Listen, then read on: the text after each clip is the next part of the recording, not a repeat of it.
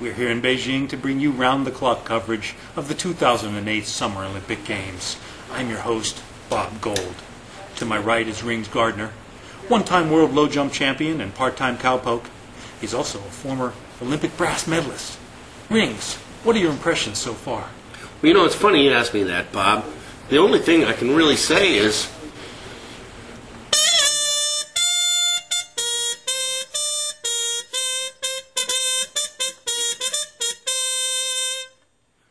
Boy, Beijing, talk about the Olympics. Wow, the smog, the lip syncing, the made-for-TV fireworks. The Chinese really know how to throw an Olympics. General Gao should be very proud.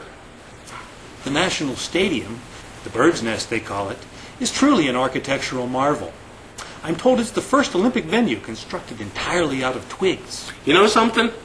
I like birds. Yes, I'll bet you do. Speaking of the bird's nest, the Chinese hurdler really laid an egg here last night. Ha! Whatever. Hey, little known fact.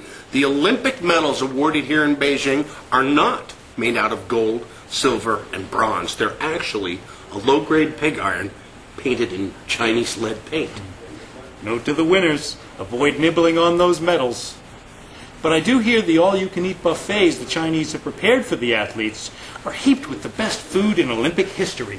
That's true, Bob. But the funny thing is, 2 hours after they eat it, the athletes just feel like competing again. When we return, we'll watch an athlete with an unpronounceable name perform a seemingly impossible feat.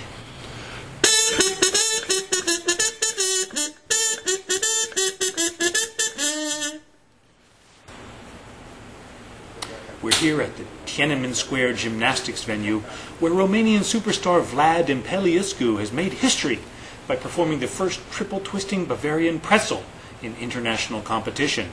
Rings, this young man has mastered the horizontal bar. Well, it's ironic that this has occurred because in the red light district last night, I learned that Beijing has some exotic dancers who have truly mastered the vertical bar. Did you give any of them a 10? Well, no, but those singles sure add up. Have you heard the rumor that the Chinese gymnast now approaching the beam is just 5 years old? Yes, I have, Bob, and I've been told that she has been promised a pony ride if she sticks this landing. Stay tuned. When we return, controversy involving a Canadian gymnast whose Olympic dream was crushed when she received the evil eye from the Transylvanian judge. Ooh. If you're just joining us, we're here at the Tiananmen Square gymnastics venue where America's sweetheart Cindy Lou Who is about to perform the floor exercises. Wow, I think she accidentally did 3 flips instead of 2 during that last tumbling run, Rings. Bob, she'll really be in for a gold medal if she can pull off this next move. A triple frappuccino with a double-barrel shotgun.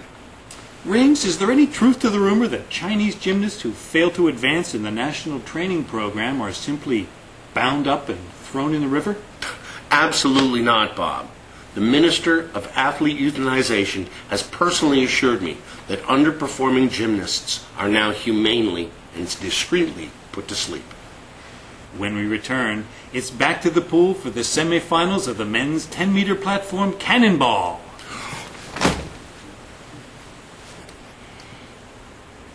We're here poolside, where Zimbabwean diver Mbopo Pelletier is about to attempt an inward 7.5 with God knows how many twists. And, oh, he's missed the pool entirely and smashed his head open on the cement. That routine did not go as he planned. Yes, and that blood seeping into the pool cost him at least 0.2 of a point. That's absolutely right, Bob. The judges do not react favorably to exposed bone and cranial hemorrhaging. When we return, born with spina bifida, rickets, and a double-cleft palate, this inspiring gold medal hopeful was told by doctors he'd never be able to ride a tricycle, let alone hurl himself over a bar 19 feet in the air with a friggin' pole. Another Olympic miracle story. Born with gout, testicular cancer, and a punctured lung, this inspiring gold medal hopeful was told by doctors he'd never be able to go 12 hours without soiling himself, let alone set a world record in the men's 100-meter doggy style. 30 seconds. Yeah.